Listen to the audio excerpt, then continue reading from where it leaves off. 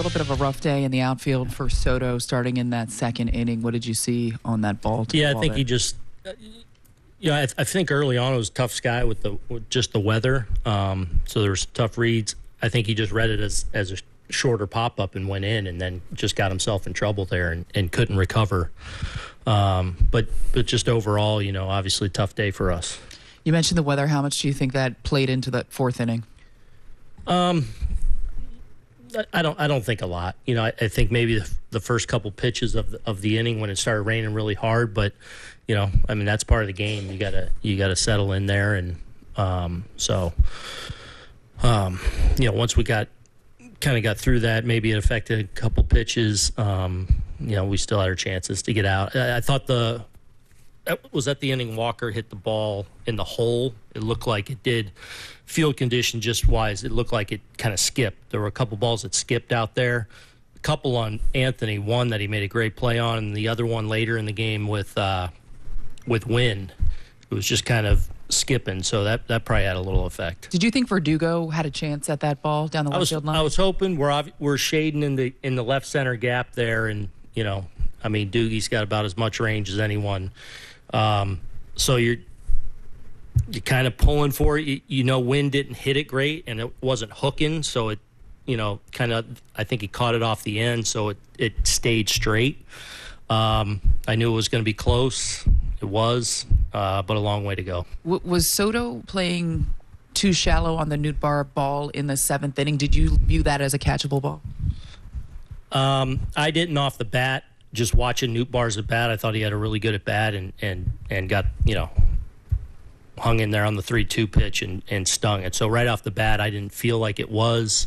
I didn't feel like that in the moment. Bill. How was Nestor today? Yeah, the stuff, I thought, his fastball profile was all right. He wasn't getting the swing and miss that he's been getting.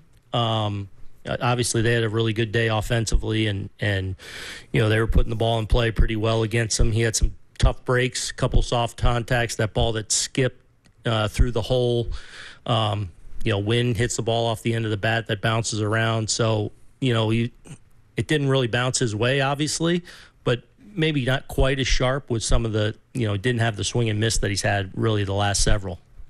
Your bullpen didn't have a good day today. What happens tomorrow as you set it up?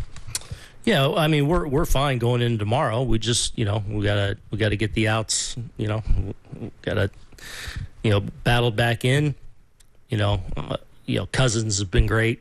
Obviously, a little unfortunate there with he probably gets a double play ball before he comes out. It hits off his leg and kind of kicks around. That's probably going to be a double play ball. Tommy struggled a little bit. And we, the difference is we just couldn't close out that inning.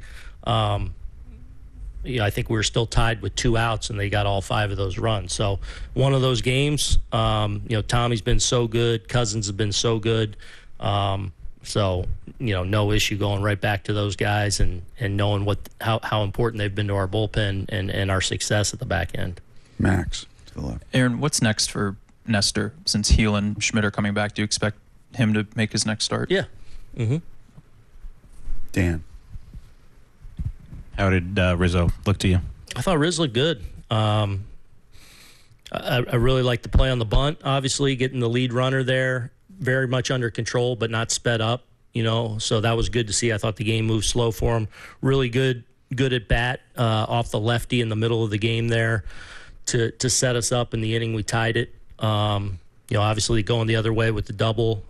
Even his last at bat where he punched, off a really tough lefty too, I felt like it was a good competitive at bat. So I thought overall good day for him. And you guys have lost 4 or 5 overall. Is there anything that you want to shore up here, going forward? Look, today we didn't get outs. From 2 guys that have been terrific that they put the big inning on them. That's part of the game. It happens. Wasn't from those guys being unprepared or it's the other side had a really good day offensively against us today. So, we know how important these games are, certainly. And, another opportunity here to to win a series that we weren't able to finish, and that sucks. But it's onward. We got Texas team that's playing well. We knew St. Louis coming in was playing well. Texas is playing well. We go to Chicago; they're playing really well right now. So, we got to play our best. We got to put our best foot forward to win these games, and hopefully we start that tomorrow night.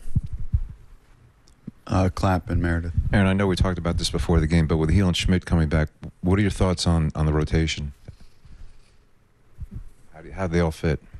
Well, they haven't pitched yet, so Clark's pitching tomorrow in a rehab game. Right. So we'll see. We'll have to make, if we have to make a decision at some point in 7 days, then we'll do that. But right now we're getting those guys ready to come back and start. Meredith. No. Peter, last one. Just what, if anything, have you heard about Heel's outing today? Nothing. I heard he threw a lot of pitches in the first inning, but that's all I got.